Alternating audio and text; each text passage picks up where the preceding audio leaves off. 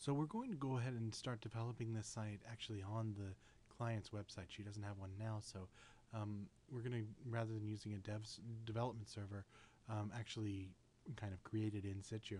We're going to be basing it in WordPress.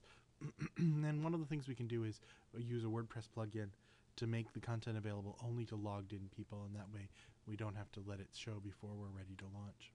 Right now I'm using a theme called Thaumatic. And Thaumatic isn't just a theme, it's actually a theme framework. So if we look under Appearances, we'll see that our current theme is Thaumatic. If we click on Editor, we'll see all of the template files that make up the theme. Every theme has a set of template files. And these template files are PHP files, although they're a mix of HTML and PHP. And one of the most important of these is, of course, style.css.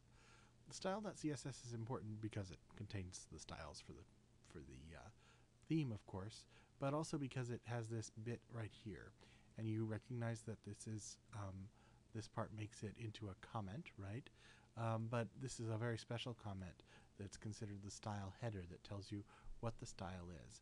And so it has a bunch of things here. It has the theme name and the theme URI, that is where to find more about the theme, and a description, and the version and the author, and some tags. This is particularly important if you're going to put it up in a theme directory, like if you're creating a theme that you might want to sell or distribute for free, then this stuff will help people find it and make sense of it. So if you wanted to create your own theme, one of the ways you would need to do that is to start with a CSS file that has this stuff. But we're going to make a special kind of theme, a theme called a child theme. That is a theme that begins with this as the original one and then grows from it as a child. So again, we have the same kinds of things, the theme name, the theme URI, the description, the author. But then we have this thing called template. And what template says is go and look at Thaumatic and basically import all of their template files and use them here.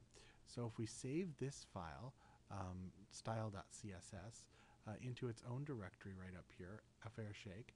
Right now that includes just a functions.php, which is actually for now an empty file, and style.css. Actually, we should also have a folder that we're going to put our images in, although we don't have any images in there now. So we have only those three things, a folder and those two files. And we will go ahead and open up our FTP client, and you'll see that in FTP we can look under WP content and then themes, and there's a bunch of themes in here, including Thaumatic somewhere down here. I used the DreamHost installer, so there's lots of themes in here. But we're going to create our own theme we don't want to drag that into Thaumatic, we want to drag it into the directory. So we're going to create our own theme by dragging in a fair shake. Remember, that just has that folder and two files in it. And now if we go back here and look at the themes available to us, somewhere up here, there it is, a fair shake. And we can actually activate that. Now if we look at the site itself, it's not very pretty because although it has the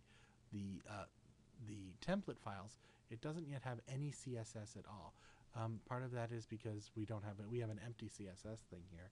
Now we could start putting in body tags and everything else, but we could also do a little bit of a shortcut by importing the CSS file from Thaumatic, which is in upper level Thaumatic, and then style.css.